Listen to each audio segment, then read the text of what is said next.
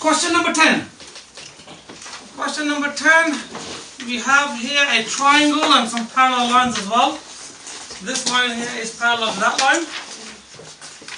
Okay, CDEF. CDEF is a straight line. AB is parallel to CF, so this is parallel to this bottom part here. And it says DE is equal to AE. So DE is equal to AE is an isosceles triangle. Okay, because work out the size of angle marked X, which is this one here. You must give reasons for your answer. Right, here we go. In order to work out this angle here, which angle do we need to work out before that? That one. In order to work out that angle, this angle is also going to be the same as? So the y that's here is same as the y there, because this is an isosceles triangle and the angle opposite this line is the same as the angle opposite this line. So these two are both y. Is that right so far? Folks, happy with that? Okay, now, what else do we know? Okay. Right, we also know that the angle sum of a triangle is equal to 180. Okay, right, let's have a look what else we have here. Can somebody tell me what this rule here is? Z angle. Okay, now, I'm glad it said Z angle. Now, what happened in the examination, you wrote down Z angles and are equal or something, you put the answer in there. Would you get any mark for that? You get 0, because Z angles is like, it's not proper mathematics. Yeah, we have to use the word alternate angles. Okay? So we have to say, first of all, this angle here, so you got y, should we call this one Z? Yeah. So we've just labeled our diagram. Now, we can say here, angle Z. Now we can label it angle Z, or we can actually use it, we can label it according to the letters, so that will be called angle DEA. So let's use the labeling from the DEA. Okay? DEA. Angle DEA mathematically means DEA and it's one in between. That's what it is, okay? So this angle here could be also called EAD. Can't it be called EAE? Or it could be called E.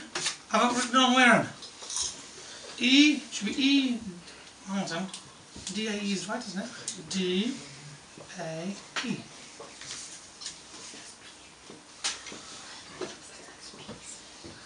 Okay, DAE, and this one here is going to be EDA.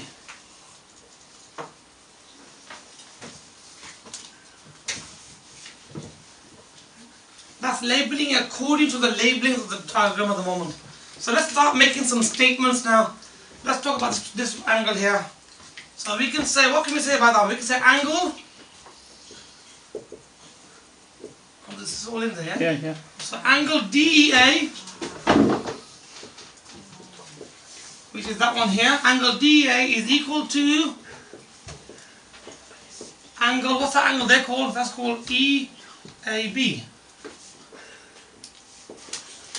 which is equal to 38 degrees. Okay, that's the first statement. Now what can we say about this triangle here?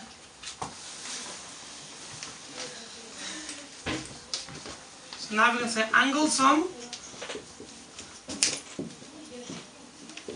of triangle ADE is equal to 180. Okay? And we can also say this triangle is an isosceles triangle. Triangle ADE is isosceles. Therefore, this angle is equal to, yeah, said earlier. Therefore, angle DAE is equal to angle EDA. Okay. Are you happy with that?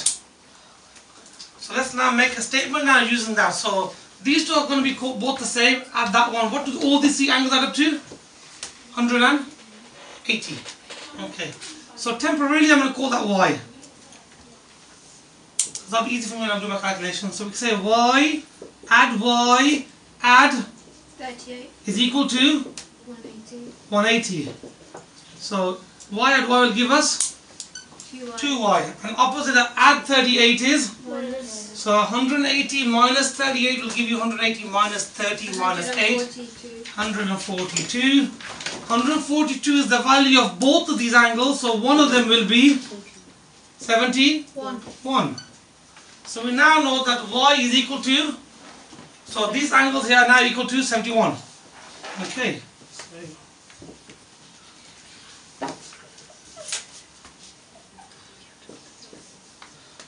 Okay, now that we know this one, we can now finally work out x. So what would be the next thing that we say to describe? We said angles at a point.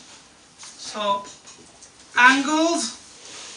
Now what do students normally say? Angles on a straight line add up to 180. That's wrong. Okay, why is it wrong? Because that line could be this one and that one. That's still on a straight line. This and this and this and this not equal to 180. You missed out on one small point, and the word is point. Angles at a point on a straight line add up to 180. Yeah, on a straight line. So we write that down. So angles at a point. See this point here. Angles at a point on a straight line equals 180. So now we can make a statement that x add EDA, angle EDA is equal to 180. Now, I've written that statement down. Under the EDA, what angle can we write in there?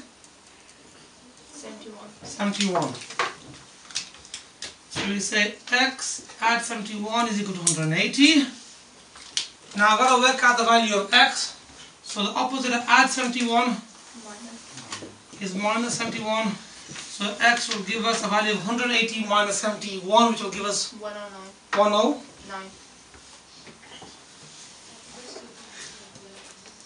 109. Is that all in there? Okay, lovely. I'm sorry folks, unfortunately that is the amount of writing and explanation you need to get the answer. Because the question is, work out the size angle mark. That you must give reasons for your reasons, yeah, plural. So first reason, second reason, third calculation, and fourth reason, fifth reason, and calculation. So we are explaining each step of the way. So from here we went to here, from here we worked out these two, from these two we worked out that one. So we had to work our way around the question. So it wasn't a straightforward question, we got to do lots of working out. Okay, next question. Question 11. Greg sells car insurance and home insurance. The table shows the cost of these insurances. Cost of car insurance is 200, home insurance 350. Each month Greg earns £530 basic pay. That's his basic. 5% of the cost of all the car insurance he sells, he gets that as a commission. And 10% of all the home insurance he sells. In May, Greg sold 6 car insurances and 4 home insurance. Work out the total amount of money Greg earned in May. Right, let's have a look at this question. So we know that he starts off with how much? £530.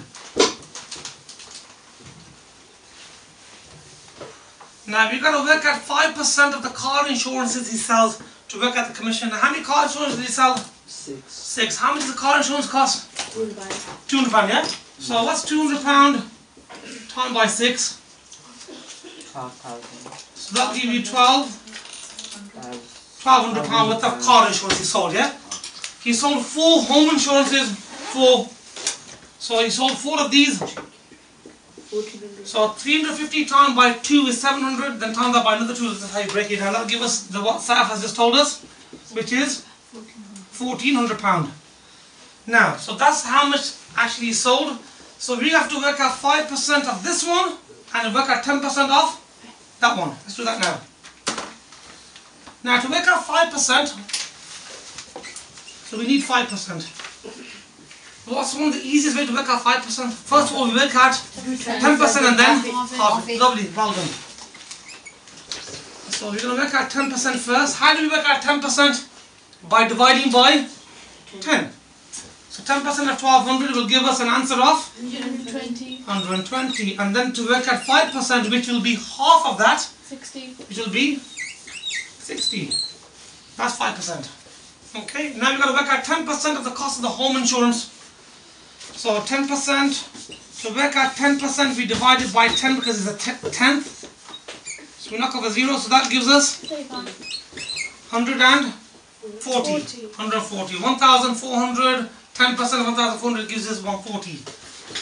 Okay, so we've got to work out his pay. Do we just add them up now? Add them up now, that's right. So he starts with the basic salary of 530. He made an extra 60 quid for selling car insurance and an extra 140 pound for selling house insurance. Okay, somebody's adding numbers wrong, giving me the wrong numbers on the board. Okay, 10, 13, 5, 6, 7, 730 pound. Okay, are we happy with how much Greg has paid in May? Should we move on to the next question? Yeah. Right, that question is worth how many marks? 5. 5 marks for this. 5 big marks. 5 marks. That's like Eid coming early. Yeah, it's like a gift. That is so. Come on, what is it? So what? Easy. Okay, question number 12. 5 schools sent some students to a conference. One of the schools sent boys and girls. This school sent 16 boys.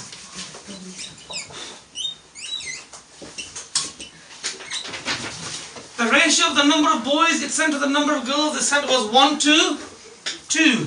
So that's the ratio. So the ratio was 1 to 2. Okay, so how many boys did they send them? How many boys did they send? 16. 16. So the boy ratio, so how do you get from 1 to 16? 1 by 16. So that's how they got that there. So if we time the left by 16, we have to time the... Right.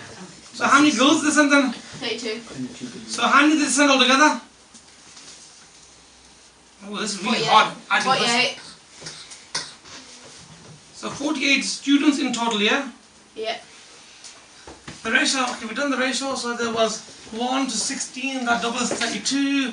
The other 4 schools sent only girls. Each of the 5 schools sent the same number of students. So how many students did each school send? 48. 48. And how many schools were there in total? 5. 5. Work out the total number of students sent to the conference by these 5 schools. It's going to be 48 times by? 5.